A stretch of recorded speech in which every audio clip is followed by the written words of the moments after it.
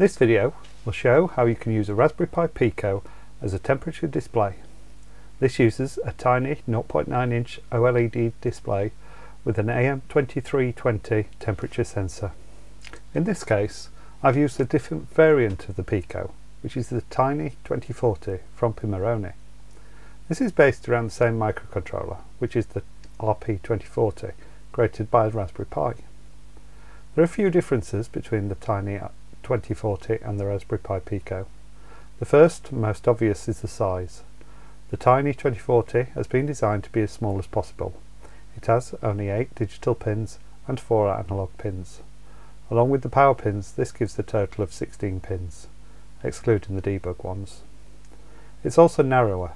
If you're using a breadboard, then it gives you one extra row of holes. They've replaced the single colour LED with a 3-colour LED. Note that this is just an LED. It's not an NeoPixel, which they use on some of their add-on boards.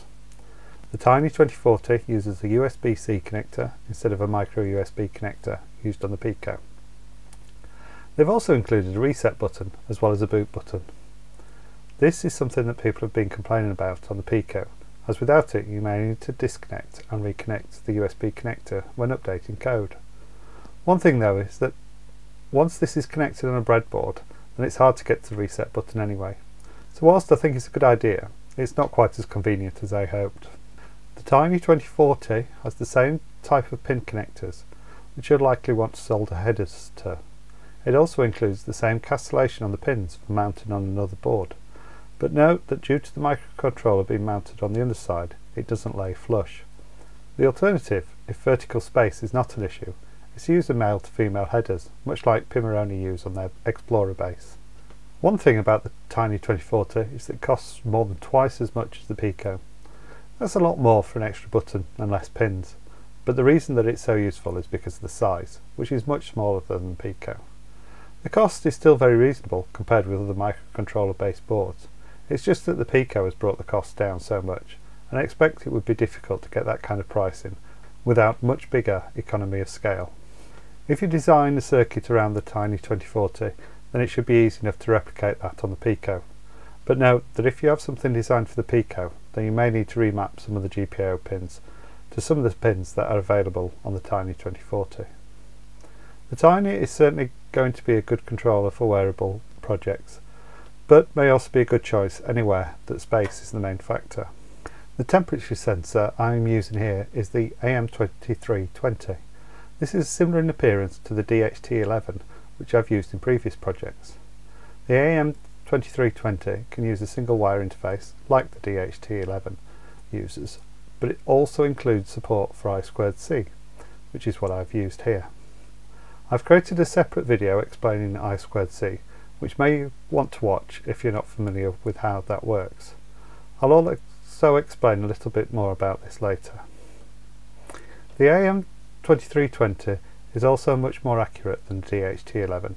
The DHT11 has an accuracy of plus or minus 2 degrees Celsius. The AM2320 has an accuracy of plus or minus 0.5 degrees Celsius, which makes it much more suitable for monitoring room temperature. Whilst the DHT11 and similar DHT22 were popular in the past, I think the AM2320 is the best choice for most purposes now. To use in I2C mode, then you need to connect from left to right as VDD, such as 3.3 volts, SDA, serial data, ground, and then SCL, serial clock. The AM2320 has a fixed I2C address, which is 0x5C. There is no way of changing this address, which is a little frustrating, as it means you can only have one device connected to the I2C interface. There are some ways around this, such as by disabling power or using a bidirectional enable pin, but this is a significant limitation of the AM2320, although not an issue for this project. To display the temperature, I'll be using a tiny 0.91-inch OLED screen. This is a tiny monochrome screen with an easy to read display which can display text or monochrome graphics. The screen has a resolution of 128 by 32 pixels. I actually bought this to create a departure sign for a model railway, but I thought it would make a good fit for this circuit as well. These are available mounted on different boards. This version is on a very thin PCB with the I2C connector pins at one side, but other suppliers have these mounted on boards with the connectors underneath and possibly mounting holes. One thing to be aware of with these displays is they are made of individual organic LEDs. These will deteriorate when used over a long period of time, e.g. 1000 hours. So they may not be the best choice for displays that will be constantly switched on. These have an I2C interface which needs just 4 connections to the microcontroller. These are usually clearly marked on the PCB that the display is mounted on.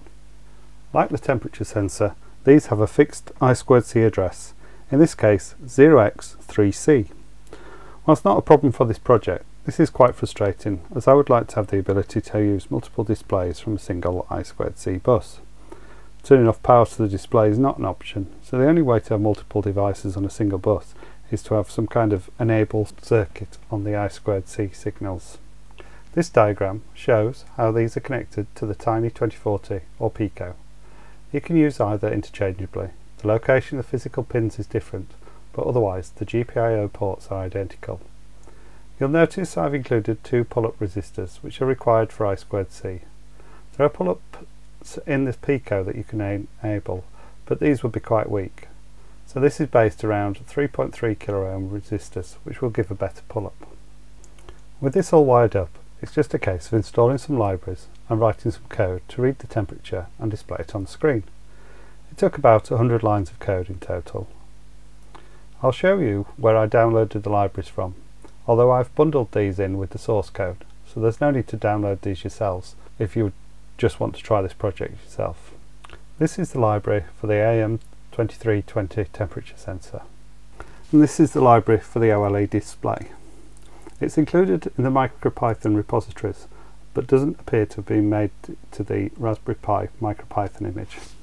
I've copied both of the libraries into a new GitHub repository, so you can just download the source code from one site. You can download the code from github.com/penguintutor/rpi-pico-temperature.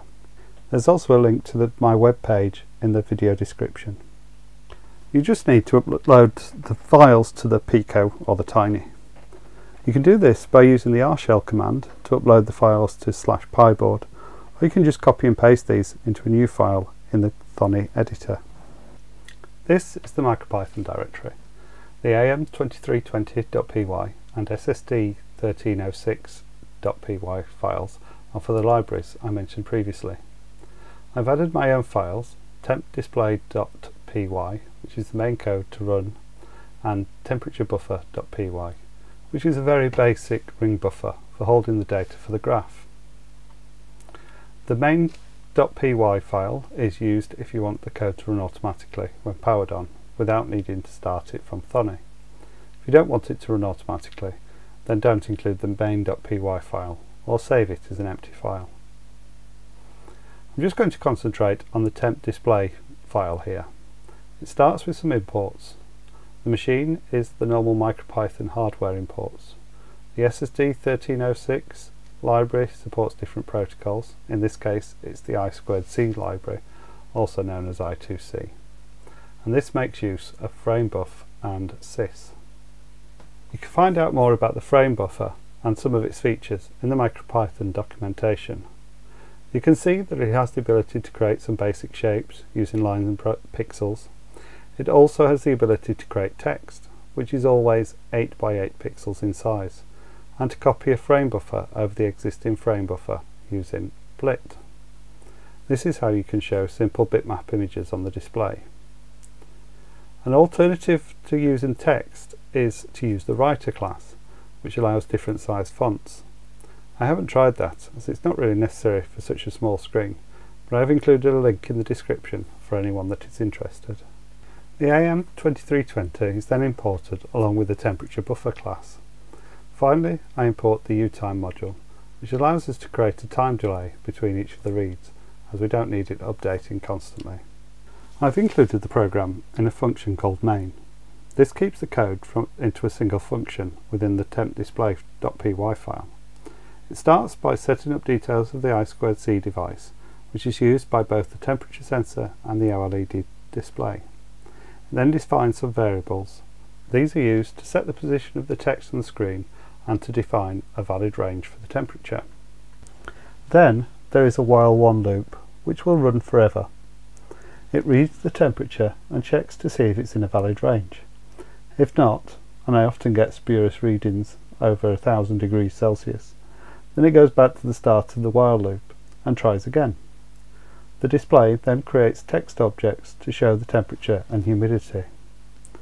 And then it draws a graph of the temperature across the bottom of the display. This is the most recent entry on the right hand side, so that it shows the temperature change over time. This is done by storing the values in a circular buffer and then displaying an appropriate pixel for each sample.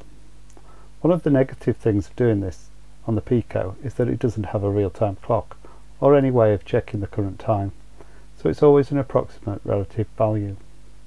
The code sleeps for a short while before updating.